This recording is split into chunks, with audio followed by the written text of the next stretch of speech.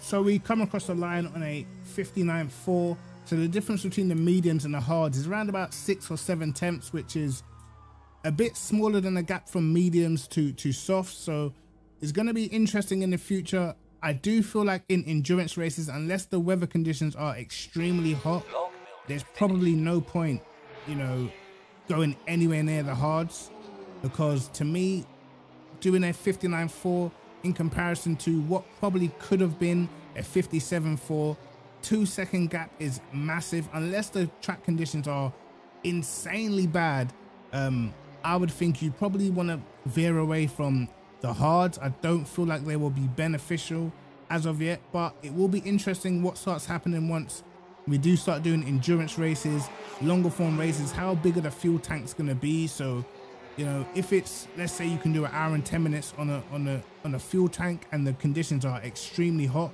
then will the hard tires come into play? Me personally, I hope it actually does, because then it gives some credence to actually having all these different options in terms of tires and stuff like that, and it definitely opens up the strategy. And that's what I'm mostly excited for this game, because there is that element of strategy where you can do something different from somebody else. On ACC, I feel like you're pretty much just, everyone's sort of just locked into the same strategy.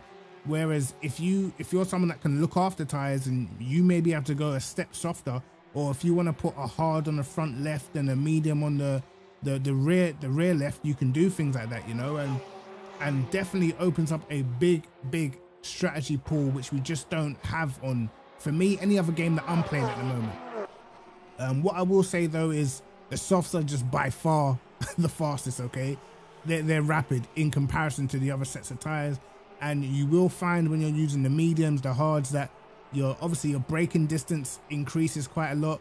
The grip, the traction out of corners definitely is somewhat diminished. Also, you know, the car's not as, you know, it's not as agile going through some of the fast corners. You just can't get on the power or steer the car in the way that you could on the softs, which is of course obvious. I do want to see though, I will be running a test in extremely hot conditions, and then I'm going to test which tires are able to produce the best lap time. I'm going to try and go as hot as I pretty much can go. I'm not sure how hot you can actually go on the game, but I'm going to run it as hot as physically possible, and then I'm going to see the difference between the tires, and you know, do the hard tires and the medium tires start to stack up as soon as the conditions get crazy. But tell me what you guys think in the comment sections below. It's Cryptic TMG. Like and subscribe, hit the notification bell to catch my videos first, and peace.